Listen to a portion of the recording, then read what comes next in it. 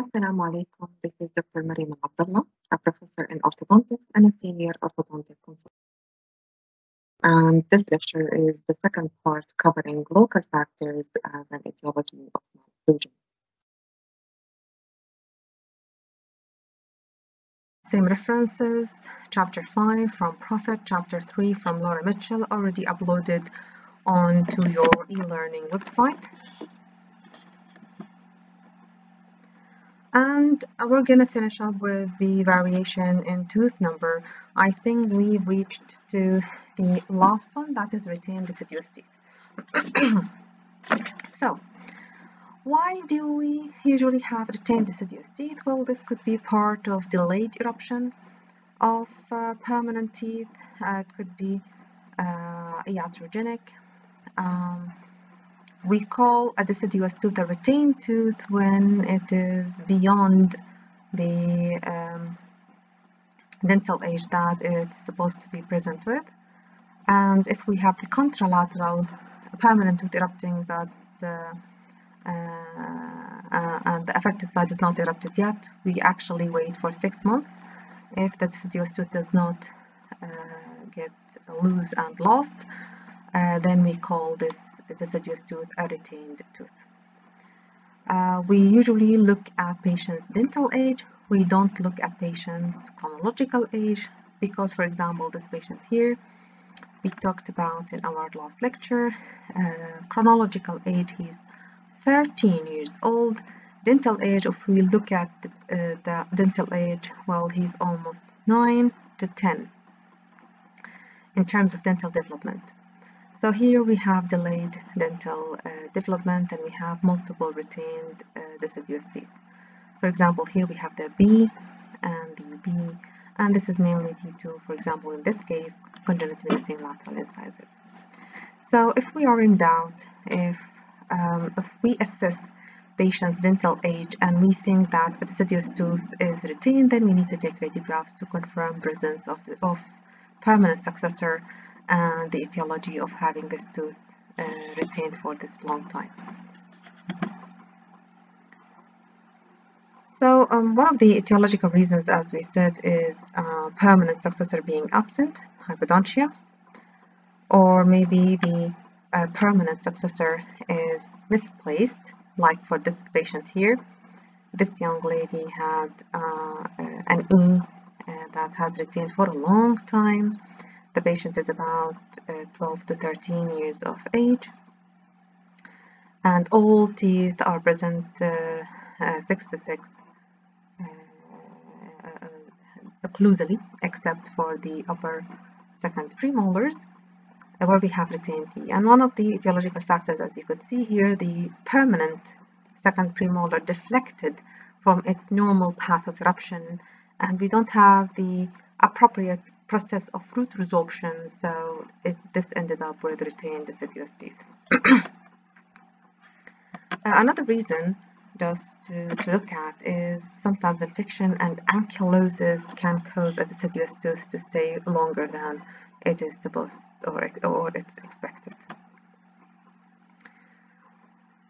So what happens if a deciduous tooth was retained? What are the consequences?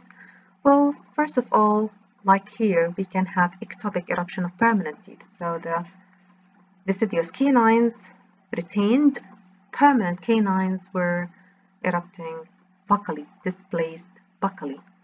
So this is one of the consequences. Another one is the impaction. So if we look at this patient here, we will find that we have retained deciduous teeth and the permanent teeth hasn't erupted yet. And if we take a radiograph, we will find that the canines are actually impacted, severely impacted, and during treatment they actually erupted palatally. So one of the etiological factors is retained of this impaction, and severe displacement is retained deciduous teeth.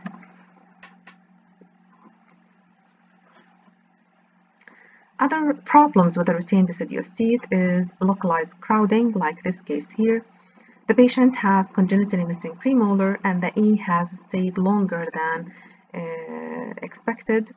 So if you can compare the mesiodistal width of this E and the mesiodistal width of the second premolar, you can find that this is much wider than the permanent successor, and so we ended up having localized crowding more on the right. Other clinical cases that could be associated with retained deciduous teeth, like here for example, is a palatally displaced central incisor with anterior crossbite. It could be related to retained A, and here we have retained C that caused this canine to erupt palatally, and we ended up having crossbite. So these are local problems related to local factors, and for these cases it is retained deciduous teeth. Now we're going to come to the problems related in tooth form.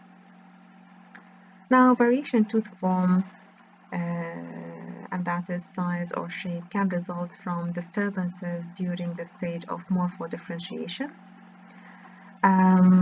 Sometimes some carryover from the histodifferentiation stage could contribute to this problem. Examples of variation tooth form could be macrodontia, big teeth, microdontia, small teeth, gemination, fusion is what we call double teeth, and we talked about this in the first lecture, as well as dilaceration, concrescence, and taurodontism. So again, most commonly, the macrodontia usually affects the incisors, the maxillary central incisors, and these both central incisors are affected by macrodontia.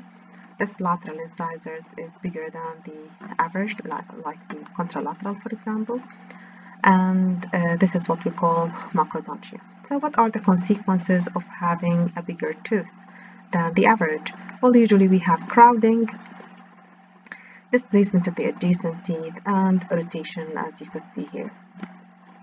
So if we look at this, for example, and we say, okay, what's the etiology of crowding? Now, part of it is general, like what we say, tooth size arch length discrepancy, but because this problem is localized, so we need to find a local problem. And here we have to say that the problem is the macrodontia affecting the upper right lateral incisor. In terms of microdontia, and this is the opposite, smaller teeth than the average, and the most commonly affected teeth are usually the maxillary lateral incisors, followed by the mandibular second premolars. So what happens if we have microdontia affecting few teeth or all teeth? Well, we will end up having spacing. In terms of the lateral incisors, if the lateral incisors are small, then according to the guidance theory, that is, the erupting canine is usually guided by the distal surface of the root of the lateral incisors. So if the lateral incisors is abnormal in terms of shape or size, or in terms of being congenitally missing, then the erupting maxillary canine will lose its guidance and it will have a higher risk of impaction. This is what we call guidance theory. So patients with microdontia affecting the lateral incisor can have a higher risk of impaction of the maxillary canine. Other consequences of having microdontia, rotation of adjacent teeth as well. Like you can see here, small teeth, spacing, multiple rotations. Gemination and fusion, we talked about being able to differentiate between these two, and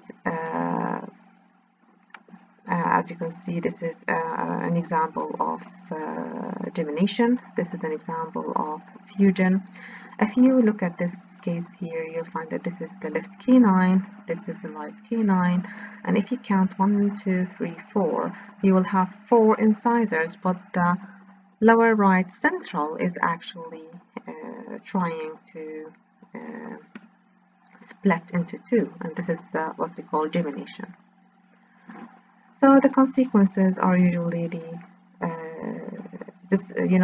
abnormally big tooth that needs reshaping, sometimes extraction if it's really severe, rotation of adjacent teeth, the crowding, Dilaceration is the presence of an angle between the crown and the root, or within the root itself, and usually it could be idiopathic. We don't know the etiology, or it could be related to trauma. Another definition is distortion or bend in the root, and mainly the teeth that are affected are the upper centrals or lateral incisors. As we said, it could be developmental. We don't know the etiology. Maybe it's during development, but also it could be due to trauma. It could be clinically presented as a normal eruption, so you can actually identify this problem by accident, by having a radiograph, so it doesn't show any signs or symptoms. But if it is more severe, then we can have delayed eruption, or sometimes even impaction. So these are examples of having dilaceration, which is a bend or angle within the root itself, or as we said, between the crown and the root. Concrescence, which is fusion between two adjacent teeth at the level of the cement, and usually it is expressed clinically as failure of eruption, and it is identified by radiographic assessment, and the best is the cone-beam CT scan. Taurodontism, which is a wide trunk of teeth. Really, in terms of malocclusion, it doesn't affect that much the resulting features, but if you're going to go for example, extraction, then we will prefer to extract such a tooth with this anomaly. Root canal treatment is going to be more difficult, and we need to take this into consideration if extraction is necessary during orthodontic treatment. The dense invaginatus and dense evaginatus again are abnormalities in the form, and the invaginatus has the increased risk of root problems, endo problems, and if not properly identified and treated, then we will end up with a tooth that lost its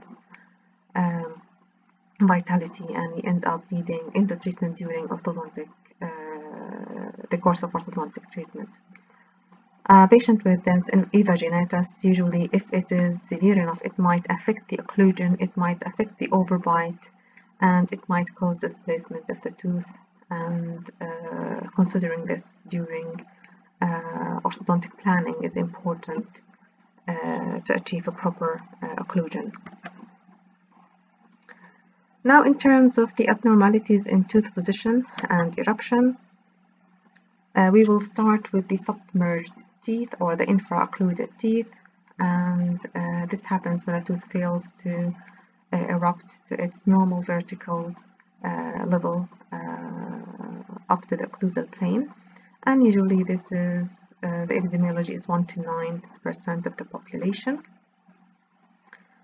We can call it submerged, and sometimes we can call it an ankylosed tooth, but not every ankylosed tooth is submerged, and not every submerged tooth is ankylosed, so we need to be careful during diagnosis. Males and females are affected equally. Primary dentition is 10 times more affected than the permanent dentition, and usually develops in early mixed dentition, and most teeth that are affected are the second primary molars. More commonly affecting Caucasians and Hispanic ethnic groups, and the etiology is really unknown, but there is a strong genetic components involved in the etiology.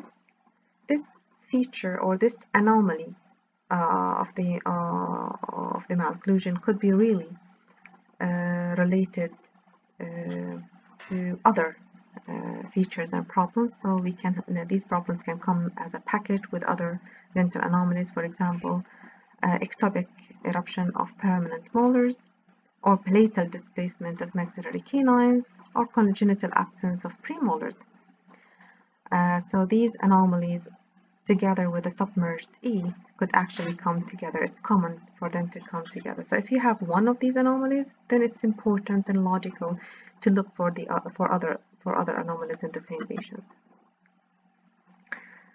Clinically, it's important to go for checking the mobility of the second primary molars, and you need to classify the severity of the submerged tooth.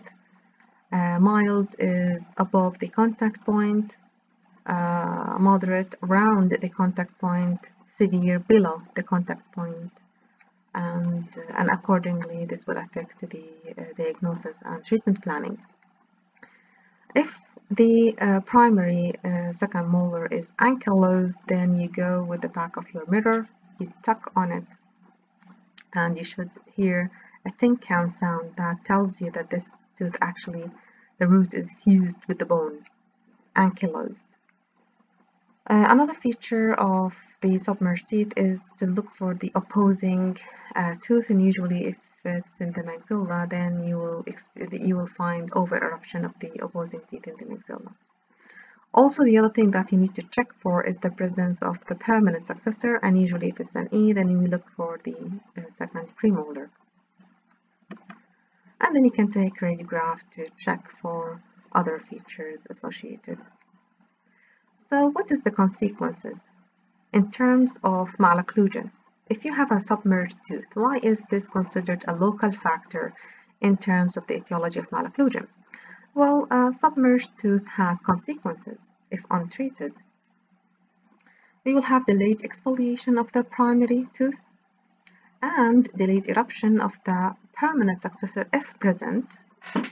If it progresses, it might go under the gingiva, and this will require more severe procedure for extraction and more extension of bone loss during this procedure.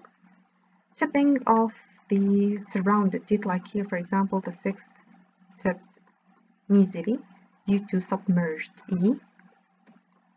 You can have over-eruption of the opposing teeth, as we said, damage to adjacent teeth because you will have nice area of food retention, caries, pocketing problems.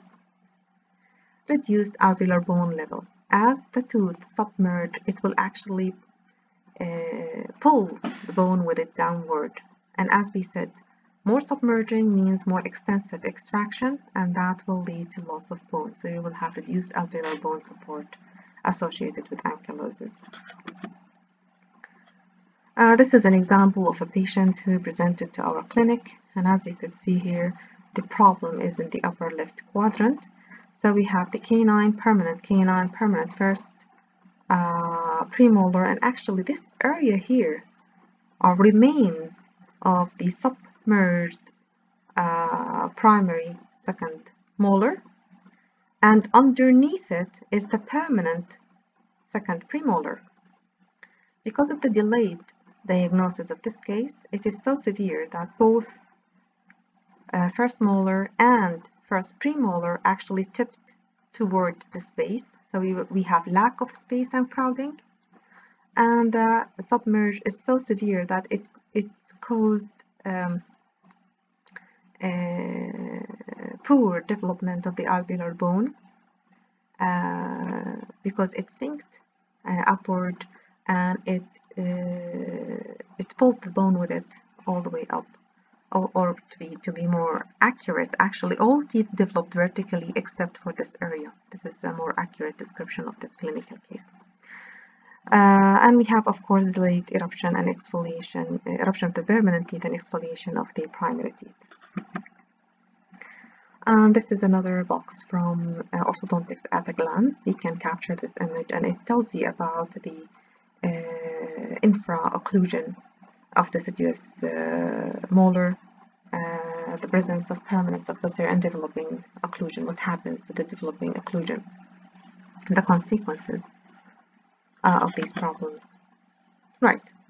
Now we come to another problem related to eruption, and that is failure or delayed eruption.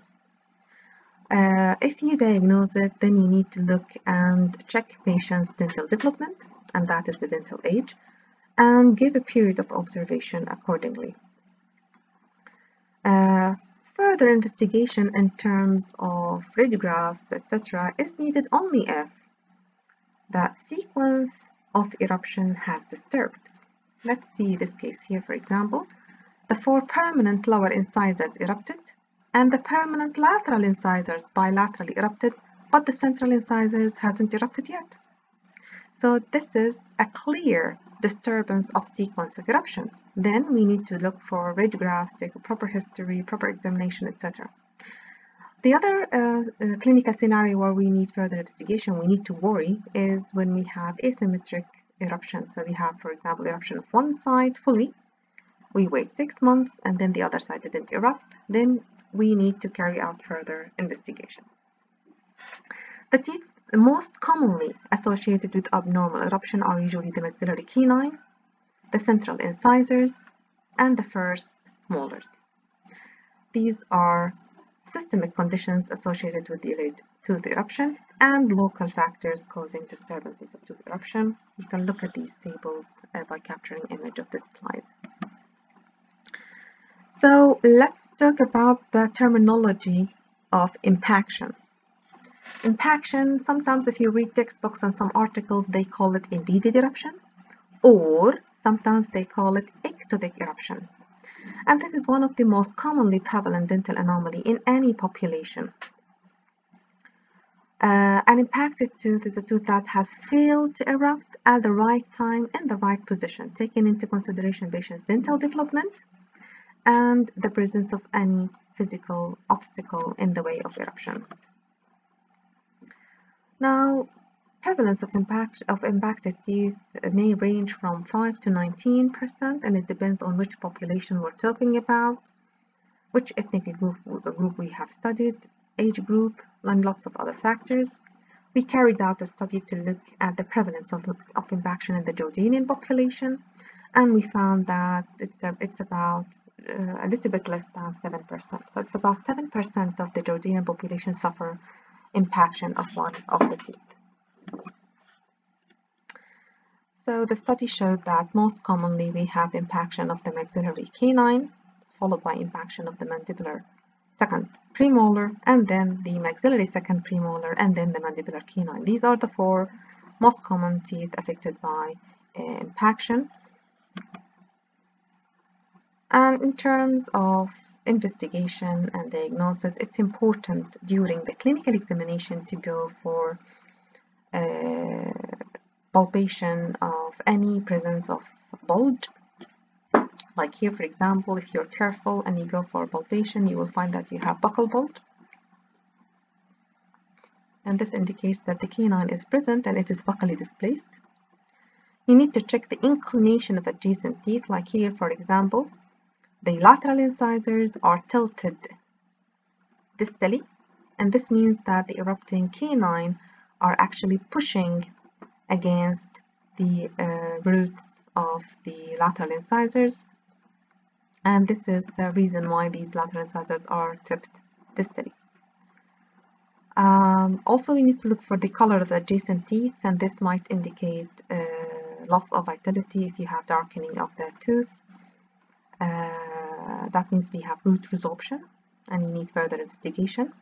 So you go for also mobility of any retained tooth or even the adjacent teeth. You need to check for mobility. And after that you can go for further investigation using radiographs. Usually we look for an LPG, which gives you a general assessment and screening of the whole dentition. And here we need to look into any radiograph that we take into the presence of teeth, its position to go for the assessing and classifying the proper prognosis. So we need to identify the prognosis and any associated pathology. So here, for example, we have an impacted canine. We don't have retained C, almost total loss of the space of the canine, and you can see that the lateral incisor that is fully erupted is tilting distally, and this expresses the possible position of this canine.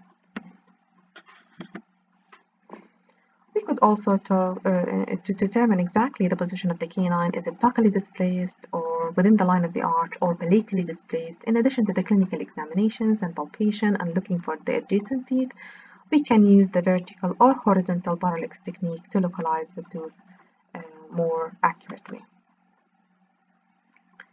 So we can take upper occlusal, lateral radiograph. So this one is showing you the canine is actually palatally impacted, or we can take a proper cone beam CT scan. So an impacted tooth, how does that affect the malocclusion? How is this a local factor resulting in specific features of the malocclusion? So if you have an impacted tooth, this could be associated with pathology, caries and pain, and sometimes resorption of adjacent teeth. We will also have malalignment of adjacent teeth, like the cases we showed you before, like the lateral incisors being tipped. Sometimes we get ankylosis, retained deciduous teeth. It might also compromise function and aesthetic. So if we look at specific impaction of a specific teeth, like the first permanent molars, this problem actually occurs 2 to 6% of children, and this is relatively high percentage. Luckily, most of these patients go unnoticed, this problem unnoticed. It will resolve by itself, but some will actually get worse. The consequences of having an impacted first permanent molars could be caries of adjacent teeth or of this tooth in specific, because it's more difficult to clean, pain, pulpitis, abscess formation. Sometimes this will lead premature loss of E. So sometimes if it is ectopically erupted, it will cause resorption of the adjacent teeth. And usually at early age, this is the E. So we can lose it. And if we lose it, then this means that we will have loss of space and potential impaction of the second premolar. So this is an example of ectopic eruption of permanent teeth. This is going from mild ABCD to very severe ectopic eruption or impaction of the first permanent molars. Mild usually goes with maybe caries, pocketing, pain, and then we have more severe resorption, loss of the E, and this, as we said, possible impaction of the 5. This is a radiograph showing you severe ectopic eruption of the first permanent molars, and this is actually usually associated with loss of the E and impaction of the 5 if not treated properly.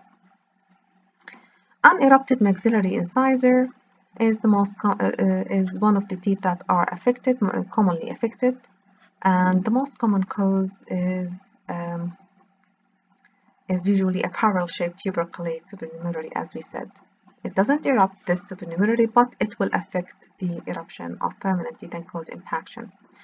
Trauma is another etiological factors, usually trauma to the deciduous teeth that will lead to displacement of the follicle of the developing incisor, dilaceration, and eventually delayed eruption or even impaction. Impacted maxillary canine, on the other hand, is more common.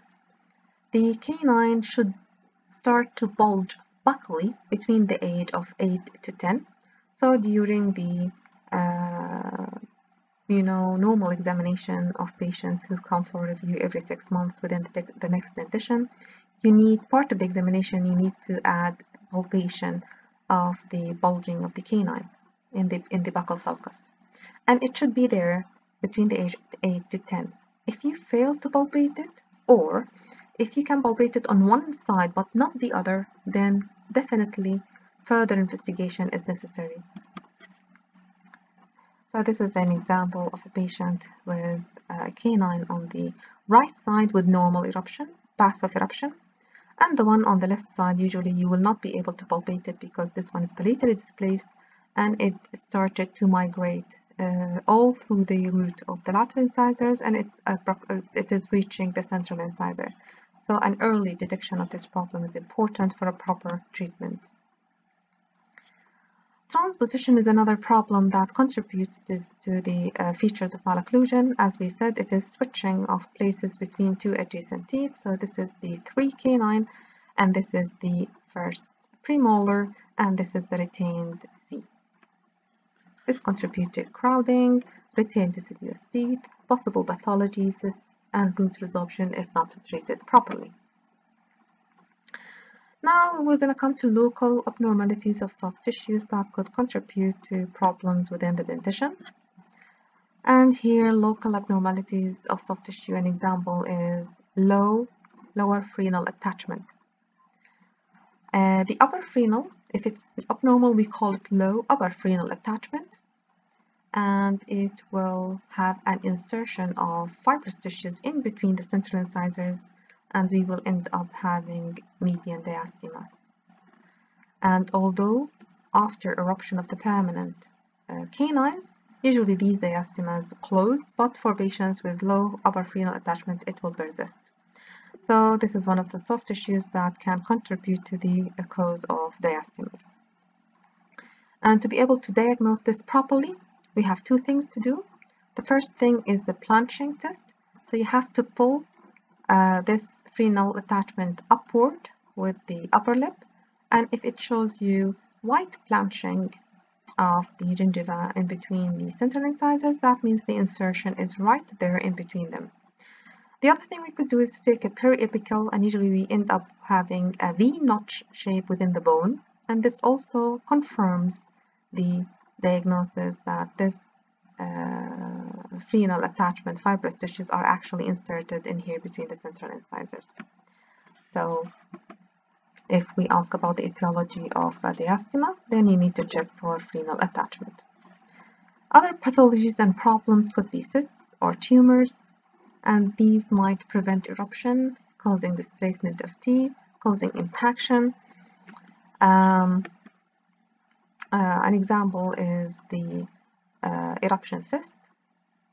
Usually it overlies the crown of erupting tooth, and it is filled with blood or fluids, and we just need to, sometimes spontaneously it can resolve, so we just need to observe.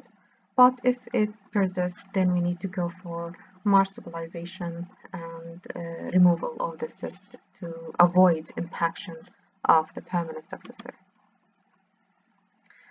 Other local pathology that might contribute to developing of malocclusion is chronic periodontitis.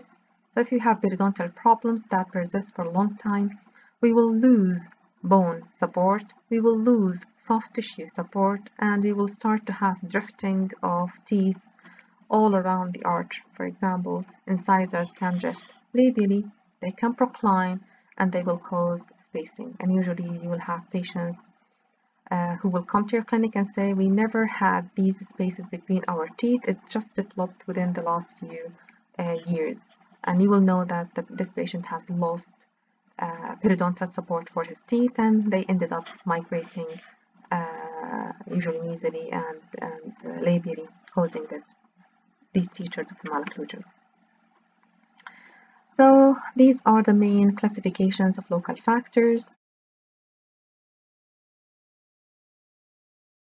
So these two lectures have covered all topics related to local factors. This is Dr. Mariam Al-Abdallah, and thank you for listening.